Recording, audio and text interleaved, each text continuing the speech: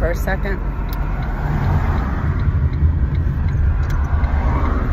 As your mom, I would not advise you in a way that I thought was bad for you. So I would stick with your guitar. I would not give it up. I tried to start playing piano again in my 40s, and it was really tough.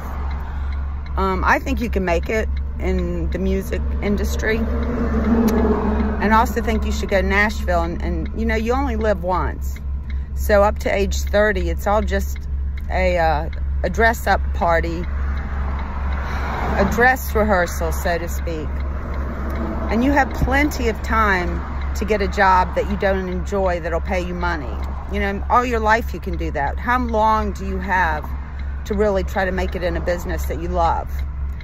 And so I'd advise you to follow your heart, not be fearful. You can always go to school. You can always go be a fireman or, you know, whatever. You'll see. You'll get in your 30s, and if you're not making money in music, you might want to just use it as a hobby. And the other thing is that black linen shirt I gave you that you never said anything about, nor if the Birkenstocks fit you. I earned that money. You know, I worked for it, and you could have been nicer and let me know. But if you don't want that linen shirt, it actually is a woman's blouse. It's large. I thought you would enjoy it, you know? So that, it wasn't because I didn't like it. I love it. I want it back.